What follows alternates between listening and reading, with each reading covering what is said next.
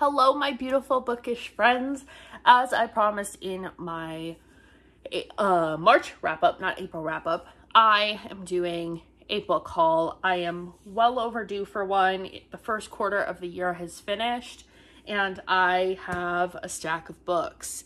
Even though technically I shouldn't, because I gave myself a very strict book buying rules for this year. Let me break them down for you in case you've never seen my face before and didn't know that I was doing this.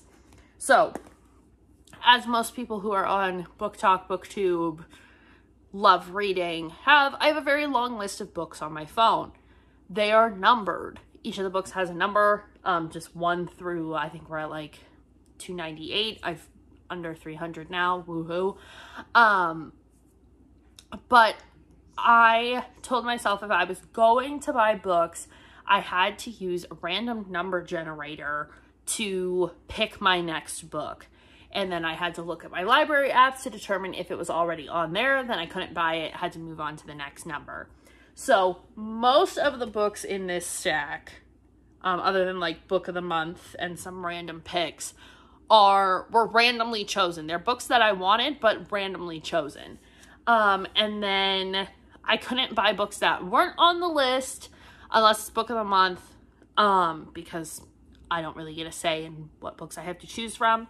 I had to read 50 books, which I'm close, but I'm not there yet. I had to finish a haul's worth of books from last year. So each haul video that I did, I made a different color on my spreadsheet. I'm sure I sound insane to people right now, but that's okay. I had to fill one whole color section before I could buy books. I'm close, but again, not there quite yet. And I had to finish 5 series. Now, I've finished 2 series, but 2 is not 5, last time I checked. So, yeah. Didn't really stick to the book buying ban. I am being more discerning about what books I'm buying, but for now, let's just talk about the books that I did get. So I actually went to Barnes & Noble today to get an autobiography. They didn't have it in store, so I'm waiting for that to come in.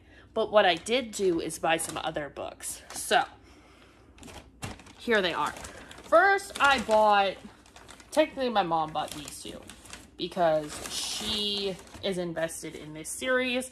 I haven't started it yet, but I will read it when she's done. It is the 3rd and 4th book. I'm not sure which is which. In the Naturals series. So we have All In and we have Bad Blood. I don't know anything about these except that she really liked the first books. I know nothing about where the series is at this point. I just know it's like Criminal Minds, but make it YA with teen prodigies. Okay, that's what I know about that. Then I did a bad. So if you guys know, I've read The Deal, The Mistake, The Score, which The Score, I don't want to read it again, even though I already read it this year. Love Dean. I got the rest of the books, but if you know, I sold all 3 of mine to get money to purchase the new illustrated covers because I like them better, and I needed the Legacy and the Goal, and I would not be able to get those with covers that match the rest of the series. If you know. So when I went to Barnes & Noble today, I did not intend on getting this series. However, they not only had the whole series, but they had the whole series with the sprayed edges. So I got all of them. I got The Deal. This is the new cover. Again, probably this was my first hockey romance. This series is really, I've read one other hockey romance. This series is the only one that I adore, and I'm not a hockey fan, so, but this one makes me want to read more hockey romance. So here's what the side looks like. It looks like a pennant, and like it's much more sporty, and then I can't get over the covers. They're so cute. Then this is The Mistake, so this is the second book. All the edges are sprayed the same color blue. Then we have the score. Dean is the only blonde fictional man that I have ever been like book boyfriend. So that tells you how good this book is. He's blonde. And I'm like, yeah, that works. Never been done before. Then I got The Goal. So I haven't read this one yet. But I know this is Tucker's. And it's Tucker and Sabrina. And they were in the last one. And again, just the blue. And then The Legacy is like everybody's together. Everybody's all happy. This is just kind of like the end of the era. But now I think it's a suspense romance. It's like The Chase, The Play, The Dare. It's still by Elle Kennedy and it all takes place at the same college. Those ones are getting illustrated covers like this now too. So that was more motivation to get these. So I did that. And then I got the next book in the Kings of Sin. This is book 2 with the Purple Spine by Anna Huang. This is Kai's story. Yeah, Kai is the British guy that they talk about in King of Wrath. And I believe, yeah, Isabella is the friend of Vivian from the first book. And they're the couple in this one. I've heard that Kai is even more, like, people are like, he beats out Dante. Like, he's completely underrated. But we'll see how I feel about that. Because I really did enjoy Dante Russo. So, I got this one. So see, we're just buying books that are continuing series I've already started. It's like I'm not buying anything at all. Then, just get that little bag out of here. I ended up getting an Amazon gift card randomly because I use Honey when I online shop and I had a bunch of points. So I got books with the gift card. I got The Blood That Binds Us. I know very little about this either. I think it's a romance, but there's vampires involved, which I've never really delved into vampire romance or anything like that. So we're going to give it a go. This is the first in the series, and I've seen the other covers of the books, and they're stunning, which is half the reason I bought this, because I have an affinity for Anatomical Hearts, obviously. If you guys have not seen this, I have an anatomical heart made out of, like, marine life on my arm. So I love anything with this kind of look. I don't know, just something about, like, the vampires and the college, and there's, like, a bunch of suspense. I don't know. It sounds good. I'm gonna get into it. And I must have been on this kind of kick, and maybe it was I don't think the random numbers generated it. Maybe they did. I did get Lake's Edge, which apparently is like Crimson Peak, I think is the movie with Tom Hiddleston. So again, I think there's there's like a paranormal gothic horror element to this as well. And I think there's a romance involved in here too. So maybe I just got like paranormal romances. Because I also got Belladonna, which I think I'm really gonna like, and maybe my mom will like. The girl is orphan, and she kind of finds out that death kind of follows her, but in a very specific way, so she's poisoned like Belladonna. I like the concept, so I picked it up. Other than the hockey romances and King of Pride, all of these have been purchased in March, by the way. And my March book of the month picks were Wayward. This is a witchy one. Yeah, she inherited a shack from her great aunt. And it takes us through from 1619 through World War II and then 2019. So it's kind of a multi-generational witch story, which I'm very interested in. And it's not super long. And I also picked up Fate Inked in Blood. This is obviously a big old fantasy, and the character's name is Freya, and, you know, maiden blessed by the gods. She's gonna fight. There's a kingdom involved. There's some sort of political aspect. This is just like your classic fantasy, like thick saga fantasy, and it says it's the first book in the saga of the Unfated. So obviously going to be a series. I'm going to give that a shot.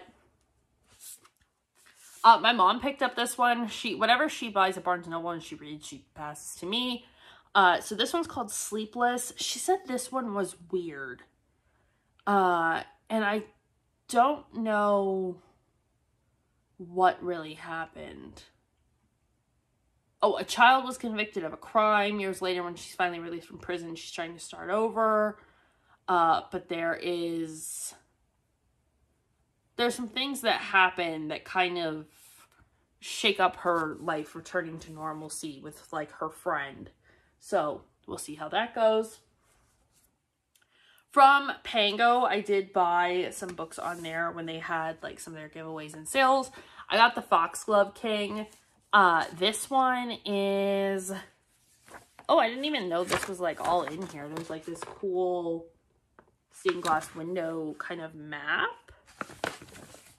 Interesting. Didn't even know that was there. And there's, like, deckled edges on this as well. This one, I think, is a romantasy. Pretty sure. I know the Hemlock Queen is the second one. Yeah, it's Gilded Gothic, romantic, new epic fantasy series. So, we'll try this. I think, again, it's like a king, and there's poison, and a queen. And, you know, there's going to be a lot of romance and fighting and political intrigue, which is kind of my favorite kind of romance, like with From Blood and Ash. There's a lot of that in there. This one was actually recommended to me by my friend, and now the light died again. Remember when I started this haul yesterday? Because I do. But my light kept dying. And now today it's light out. So I'm just going to use the natural sun that's coming in and do the rest of my book haul. Okay? So the last book that I was talking about was Truth and Other Lies. This is a self-published book, and it is a Loki retelling. I am pretty sure, yeah, like Loki is still the god, the trickster god of Asgard. He's freed. I want to say it's a like mythological romantasy. Maybe not. Maybe there's not fantasy. I think there's fantasy, but I don't know that there's romance. My friend recommended this to me, and I ended up getting it on Pango for like a couple dollars. So I'm going to try it. And I think there's like 3 to 6 books in this series now.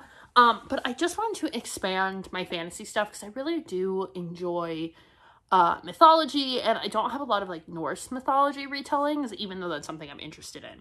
So this is the 9 Worlds Rising series, and it's the first book. Then I got a book that's been on my list forever. I did not realize it's like the mass market size when I bought it on Pango, so we'll see if that makes a difference. For me, it kind of does, just because I find this size kind of hard to hold. But we'll see. This is Soulless. It is part of the Parasol Protectorate, I think is the name of the series. I don't remember. There's like, yeah, the Parasol Protectorate. So it is a paranormal steampunk series. I think there are werewolves and vampires in this one. Yeah, the main character is attacked by a vampire, and then she accidentally kills one. And then there is a werewolf sent to investigate. So it's kind of like a paranormal mystery. It sounds fun. It sounds very fantastical. I don't know if maybe like it's a cozy, and that's why it's like this. I don't know. It was hard for me to find this book. So if nothing else, I'm going to give it a shot, see if I like the rest of the series, because I have Etiquette and Espionage, and I think it's set in the same universe. Then I got another romance off Pango. I got A Merry Little Meet Cute. This is by Julie Murphy and Sierra Simone. I heard a lot about this, obviously, around Christmas time, and I got it after Christmas. And this is about a plus-size adult film star who ends up, I think she ends up going somewhere to make like a Christmas movie. yeah, she has to go make, like, basically she gets asked to be in a, like, Hallmark Christmas movie, which is obviously very different than what she does. And it kind of, I think she falls in love with, like, the main actor, and it all takes place, like, in Vermont. So, guy also, like, knows her work, like, her other work.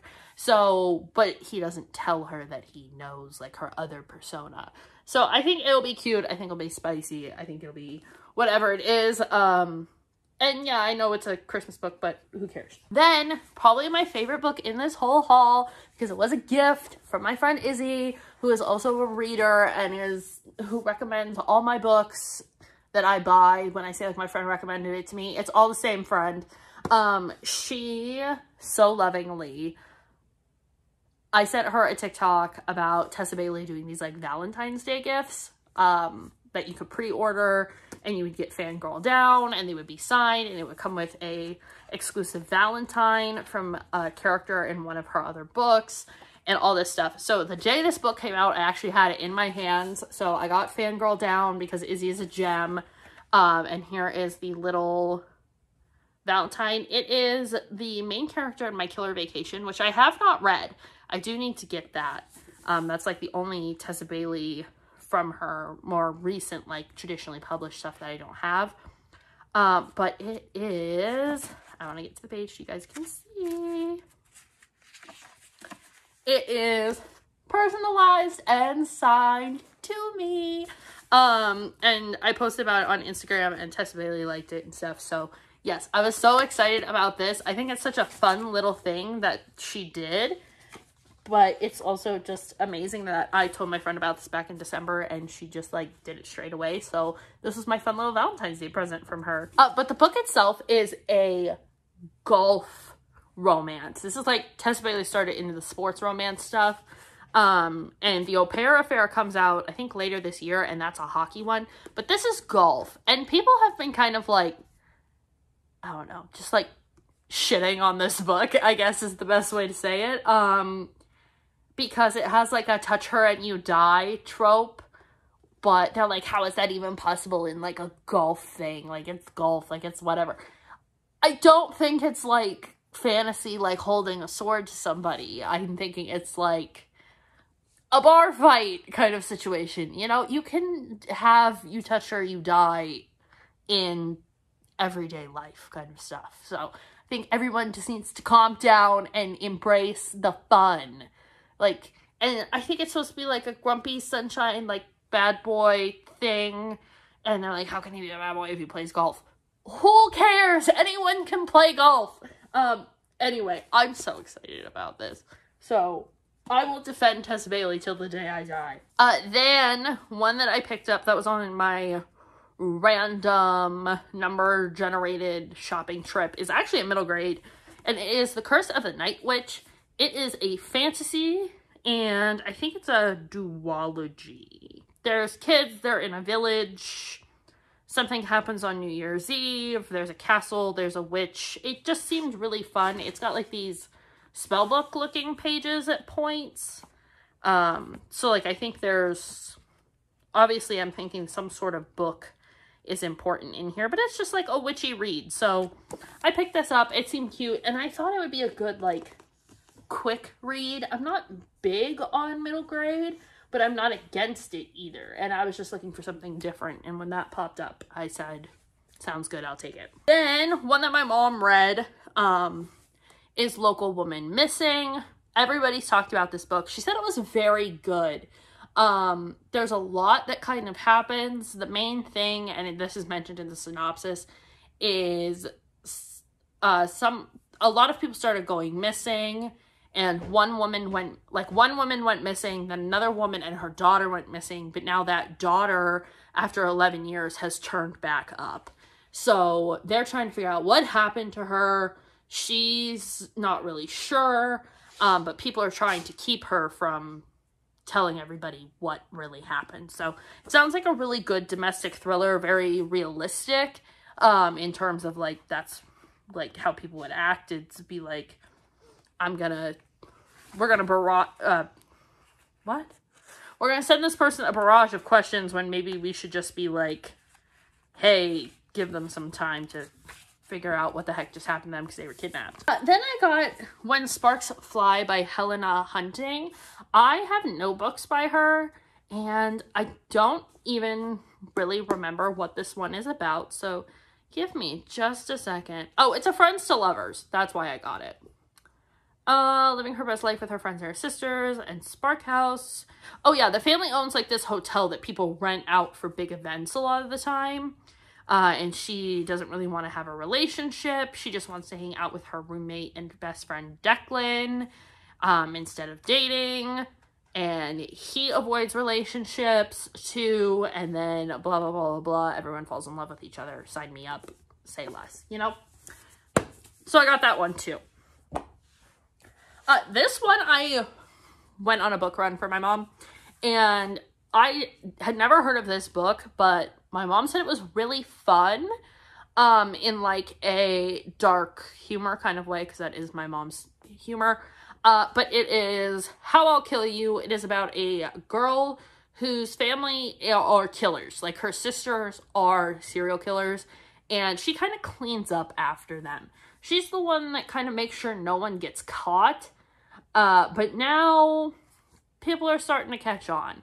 And they're in Arizona, and she has to kind of make a man fall in love with her and then knock him off. So it sounds very fun.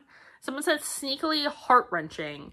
So there's definitely a twist in there. And someone also said it's very much like Dexter. So I've seen bits and pieces of Dexter. I know how the show ends. I know the general vibe. So I think I'll like this book because I was kind of interested in that show. Then I got another sports romance. I got The Fake Out. I know this is not the first one, but this is the book that came up first when I did my random number generator. It's in the Vancouver Storm series. It is by Stephanie Archer. I believe it is a self-published. It is. My Barnes & Noble is just now getting all of these big self-published books that I've been big on TikTok for a long time. So I literally went in there the other day and there's a whole shelf cleared out and they're rearranging everything. So I think we're finally getting all the books that people have been talking about, which is great. Because my Barnes & Noble, I really don't want to close. So I'm going there as often as I can because we don't really have indie bookstores in my city. So I gotta go there to get stuff. But this is the second book in the series. And I know there is no third act breakup in this, which is part of the reason why I wanted it. Yeah, but it's Hazel and Rory. And it's fake dating. So, sounds good to me. It's a little long. It's almost 400 pages, but sometimes I can live with that for a romance. Then I got another fantasy. It is The Ones We Burn. This book is huge. I thought that I had accidentally gotten like the bigger print, and I didn't. This is just how big this book is. And there's also like fun art in it. But The Ones We Burn is a witchy fantasy with an arranged marriage that no one wants to happen. And there's like lots of death. Someone said it's feral and tender all at once. And I'm like, you know, that sounds great. Innocent people start dying. The royal twins have to come to a temporary truce, even though they're fighting over the throne. There's bodies and blood. And I think there's like some representation in here. So I don't know. It sounds great. And I don't know if it's a series or not. But it sounded good and very different to anything else that I have right now. Another thriller that I got, this is None Shall Sleep. This is a last girls kind of situation, or final girl situation, I mean. Yeah, 2 teenage serial killer survivors are recruited by the FBI to interview juvenile killers. So there's like a Criminal Minds aspect to it in here. There's a quick friendship. Yeah, and then there is a killer who's actively targeting teenagers. They have to try and figure out who's doing this. And then they have to help like some sociopath murderer that kind of came after them. So it sounds very complex, very thrilling. I think this is one, the less that I know about it, the better. So yeah, this one will probably make it to the top of the pile sooner than later. The other one my mom picked out and then passed to me was Good Girls Don't Die. This one she said I probably won't like, or if I do, it'll take me a while to get through, because even though it's not very long, it did take her a while to get through it. This follows 3 different women. There's 3 different stories in here, so like every 100 pages is a different woman's story.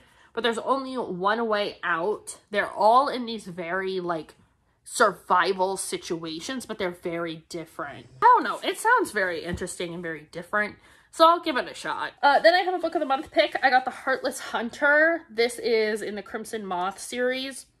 Don't know what it is. Just know it's a romantasy, and it sounded good, so I picked it. I finally picked up One Last Stop by Casey McQuiston. I still have not read Red, White, and Royal Blue. So we'll see if I like this one. But this is a queer, or maybe it's sapphic. It might be sapphic. But is like a time travel subway New York City story. And it sounds like a fun time. So we'll give that one a go. About the accident. This is a woman is in the hospital with her husband who was in some sort of accident, but she knows that he has done something really, really bad. And that maybe it wasn't exactly an accident what happened to him. Then there is You Never Said Goodbye, which is someone's hunting for the truth, but they might be hunted themselves. Something happened to them when they were a kid. And then The Skin Collector. This is by the same author who did The Bone Collector, which I have never read. I remember the movie a little bit. But this one is a killer who tattoos his victims as like his calling card. So that sounded very creepy and weird and make me uncomfortable. So maybe I will like that. But that is it. Those are all of the books I got between... Oh, wait. I have one more. So I went and grabbed it. And I picked out How to End a Love Story for this month. This is... There's 2 writers. And one of them is an author, TV writer. And they basically have to work together. And I think it's enemies to lovers. Or like second chance romance or something. I don't know. It sounded like what would be my favorite out of all the options on there this month. So that is the last book that I've gotten from January 1st to today, April 4th. So I don't know how many books this was total. I'll put like some stuff up here. How many books I've gotten, how much I've spent, and that kind of stuff. But like I said, a lot of these either my mom got and just gave to me. My book of the month subscription is like a yearly gift that I get from my parents. So yeah, and Pango, I got a lot of these on. But yeah, so if you guys enjoyed this, let me know. And yeah, hopefully I'll have a longer wrap up this month so I can get more books. Yay! I probably won't get any once I reach 50 books, just because I've gotten so many already. And I'm trying to like cut the number of books or the amount of money I spent last year on books in half. So, and I'm still, I would say I'm like on track to do that. However, I don't want to get too many books because I'm running out of room and I'm overwhelmed. There's so many books I want, but I just need to like I must stay focused. However, there's so many and I want them all. But yeah, hopefully you guys enjoyed this and I hope to see you in the next one. Bye.